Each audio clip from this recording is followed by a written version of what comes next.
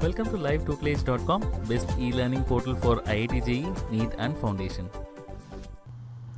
The problem says that the decomposition of hydrocarbon follows the equation. This is the equation given: K is equal to 4.5 multiplied by 10 to power 11 per second, e to power 28,000 K per K.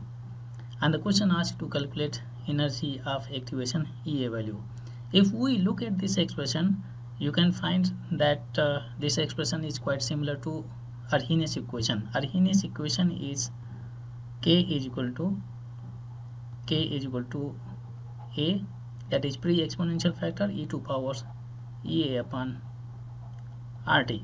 We can compare these equations. A value is 4.5 multiplied by 10 to power 11, and e to power minus EA upon RT is given, and e to power minus, here we have 28,000 K upon T. Since we are going to calculate energy of activation, that's why we compare these parts in both equations.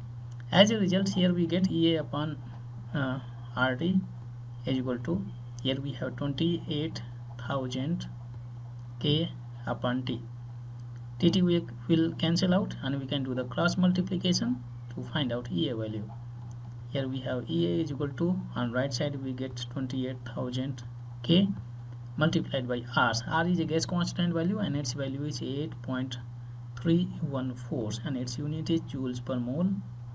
K will cancel out. Now we can multiply these values. Here we have 28,000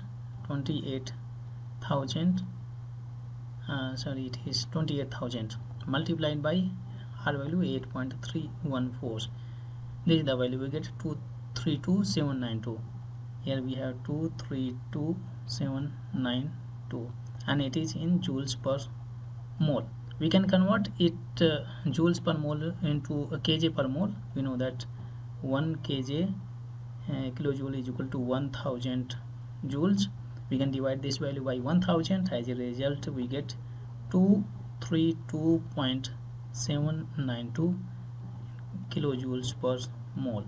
This is the energy of activation value.